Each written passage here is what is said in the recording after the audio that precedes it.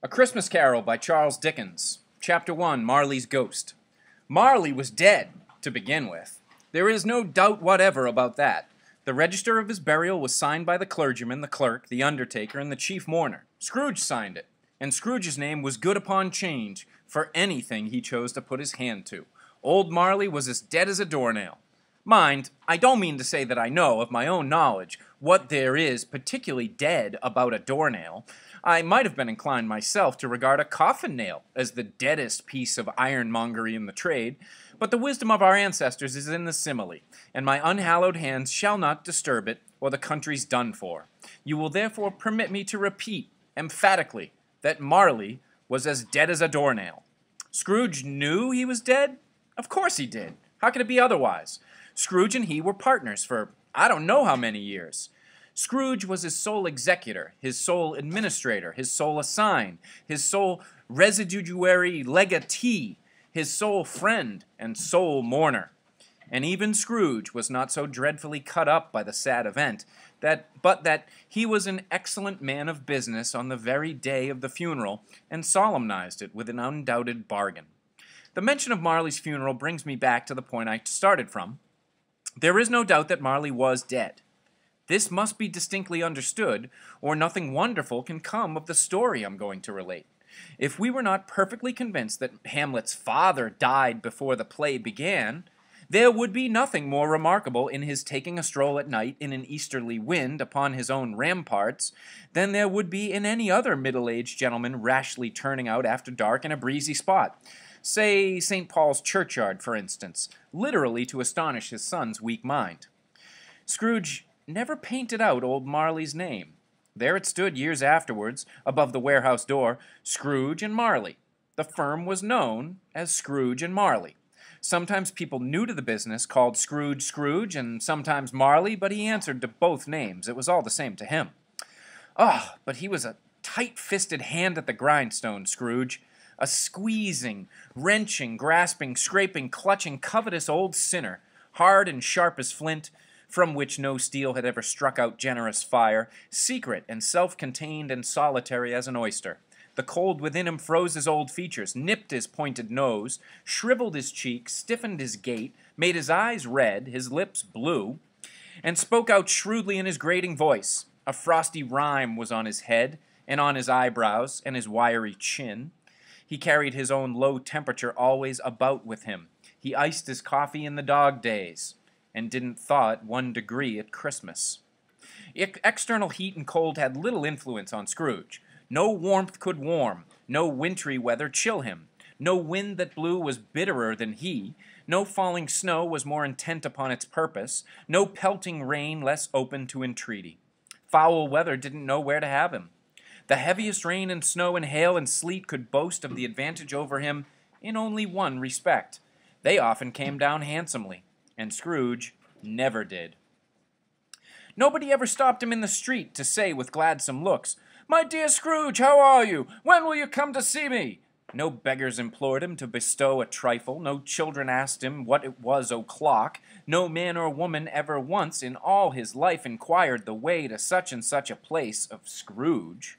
Even the blind men's dogs appeared to know him, and when they saw him coming on, they would tug their owners into doorways and up courts, and then would wag their tails as though they said, "No eye at all is better than an evil eye, dark master." But what did Scrooge care? It was the very thing he liked. To edge his way along the crowded paths of life, warning all human sympathy to keep its distance, was what the knowing ones call nuts to Scrooge. Once upon a time, of all the good days in the year, on Christmas Eve, old Scrooge sat busy in his counting-house. It was cold, bleak, biting weather, foggy withal, and he could hear the people in the court outside go wheezing up and down, beating their hands upon their breasts, and stamping their feet upon the pavement stones to warm them. The city clocks had only just gone 3, but it was quite dark already. It had not been light all day, and candles were flaring in the windows of the neighboring offices, like ruddy smears upon the palpable brown air. The fog came pouring in at every chink and keyhole, and was so dense without that although the court was of the narrowest, the houses opposite were mere phantoms. To see the dingy cloud come drooping down, obscuring everything, one might have thought that nature lived hard by and was brewing on a large scale. The door of Scrooge's counting-house was open, that he might keep his eye upon his clerk, who in the dismal little cell beyond, a sort of tank, was copying letters. Scrooge had a very small fire, but the clerk's fire was so very much smaller that it looked like one coal. But he couldn't replenish it, for Scrooge kept the coal box in his own room. And so surely as the clerk came in with the shovel, the master predicted that it would be necessary for them to part. Wherefore the clerk put on his white comforter and tried to warm himself at the candle, in which effort, not being a man of a strong imagination, he failed. "A Merry Christmas, Uncle! God save you!" cried a cheerful voice. It was the voice of Scrooge's nephew, who came upon him so quickly that this was the first intimation he had of his approach. "Bah!" said Scrooge. "Humbug!" He had so heated himself with rapid walking in the fog and frost, this nephew of Scrooge's, that he was all in a glow. His face was ruddy and handsome, his eyes sparkled, and his breath smoked again. "Christmas? A humbug, Uncle," said Scrooge's nephew. "You don't mean that, I'm sure." "I do," said Scrooge. "Merry Christmas! What right have you to be merry? What reason have you to be merry? You're poor enough." "Come, then," returned the nephew gaily. "What right have you to be dismal? What reason have you to be morose? You're rich enough." Scrooge, having no better answer ready on the spur of the moment, said, "Bah!" again, and followed it up with, "Bah, humbug!" "Don't be cross, Uncle," said the nephew. "What else can I be?" returned the uncle, "when I live in such a world of fools as this Merry Christmas? Out upon Merry Christmas! What's Christmas time to you but a time for paying bills without money? A time for finding yourself a year older but not an hour richer?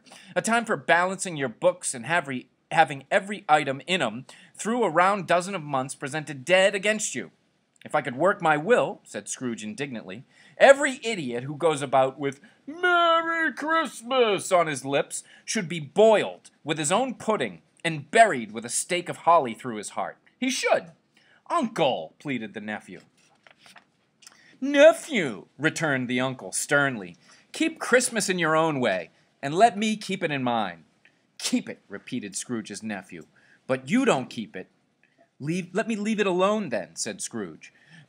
Much good may it do you. Much good it has ever done you."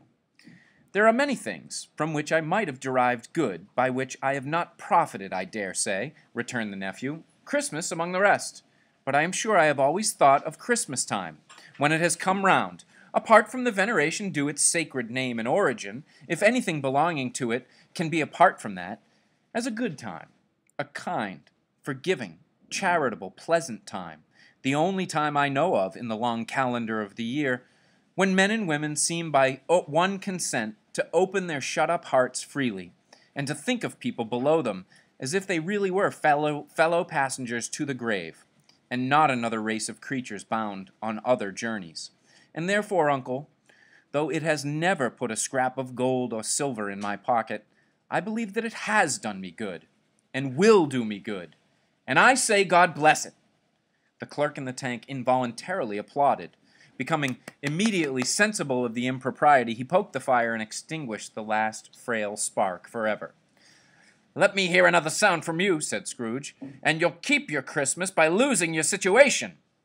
"You're quite a powerful speaker, sir," he added, turning to the nephew.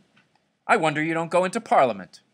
"Don't be angry, Uncle. Come, dine with us tomorrow." Scrooge said that he would see him. Yes, indeed he did. He went the whole length of the expression and said that he would see him in that extremity first. "But why?" cried Scrooge's nephew. "Why?" "Well, why did you get married?" said Scrooge. "Because I fell in love." "Because you fell in love," growled Scrooge, as if that were the only one thing in the world more ridiculous than a Merry Christmas. "Good afternoon." "Nay, Uncle, but you never came to see me before that happened. Why give it as a reason for not coming now?" "Good afternoon," said Scrooge. "I want nothing from you. I ask nothing of you. Why cannot we be friends?" "Good afternoon," said Scrooge. "I'm sorry, with all my heart, to find you so resolute. We have never had any quarrel, to which I have been a party. But I have made the trial in homage to Christmas, and I'll keep my Christmas humor to the last. So a Merry Christmas, Uncle." "Good afternoon," said Scrooge, "and a Happy New Year." "Good afternoon," said Scrooge. His nephew left the room without an angry word, notwithstanding. He stopped at the outer door to bestow the greeting of the season on the clerk who, cold as he was warmer than Scrooge, for he returned them cordially. "There's another fellow," muttered Scrooge, who overheard him. "My clerk, with 15 shillings a week and a wife and family, talking about a Merry Christmas. I'll retire to Bedlam." This lunatic, in letting Scrooge's nephew out, had let 2 other people in. They were portly gentlemen, pleasant to behold, and now stood with their hats off in Scrooge's office. They had books and papers in their hands and bowed to him. "Scrooge and Marley's, I believe," said one of the gentlemen, referring to his list. "Have I the pleasure of addressing Mr. Scrooge or Mr. Marley?" "Mr. Marley has been dead these 7 years," Scrooge replied. "He died 7 years ago this very night."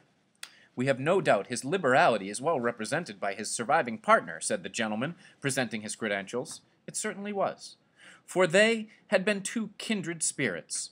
At the ominous word liberality, Scrooge frowned and shook his head and handed the credentials back.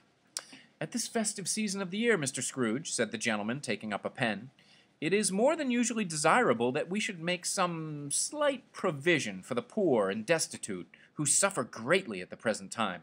Many thousands are in want of common necessaries. Hundreds of thousands are in want of common comforts, sir."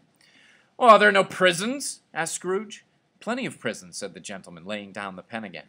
"And the Union workhouses?" demanded Scrooge. "Are they still in operation?" "They are, still," returned the gentleman. "I wish I could say they were not." "The treadmill and the poor law are in full vigor, then?" said Scrooge. "Both very busy, sir." "Oh, I was afraid from what you said at first that something had occurred to stop them in their useful course," said Scrooge. "I'm very glad to hear it." "Under the impression that they scarcely furnish Christian cheer of mind or body to the multitude," returned the gentleman, "a few of us are endeavoring to raise a fund, to buy the poor some meat and drink and means of warmth. We choose this time because it is a time of all others when want is keenly felt and abundance rejoices. What shall I put you down for?"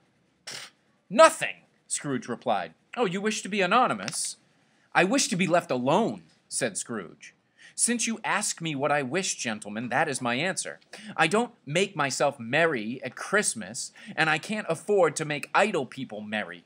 I help to support the establishments I have mentioned. They cost enough, and those who are badly off must go there. Many can't go there, and many would rather die." "Well, if they would rather die," said Scrooge, "they had better do it, and decrease the surplus population. Besides, excuse me, I don't know that." "But you might know it," observed the gentleman. "It's not my business," Scrooge returned. "It's enough for a man to understand his own business, and not to interfere with other people's. Mine occupies me constantly. Good afternoon, gentlemen." Seeing clearly that it would be useless to pursue their point, the gentleman withdrew. Scrooge resumed his labors with an improved opinion of himself, and in a more facetious temper than was usual with him. Meanwhile, the fog and darkness thickened so that people ran about with flaring links, proffering their services to go before horses and carriages and conduct them on their way. The ancient tower of a church, whose gruff old bell was always peeping slyly down at Scrooge out of a Gothic window in the wall, became invisible, and struck the hours and quarters in the clouds with tremulous vibrations afterwards, as if its teeth were chattering in its frozen head up there. The cold became intense. In the main street, at the corner of the court, some laborers were repairing the gas pipes and had lighted a great fire in a brazier, round which a party of ragged men and boys were gathered, warming their hands and winking their eyes before the blaze in rapture. The water plug being left in solitude, its overflowing sullenly congealed and turned to misanthropic ice. The brightness of the shops where holly sprigs and berries crackled in the lamp heat of the windows made pale faces ruddy as they passed. Poulterers' and grocers' trades became a splendid joke, a glorious pageant, with which it was next to impossible to believe that such dull principles as bargain and sale had anything to do. The Lord Mayor, in the stronghold of the Mite Mansion House, gave orders to his 50 cooks and butlers to keep Christmas as a Lord Mayor's household should, and even the little tailor, whom he had fined 5 shillings on the previous Monday for being drunk and bloodthirsty in the streets, stirred up tomorrow's pudding in his garret, while his lean wife and the baby sallied out to buy the beef.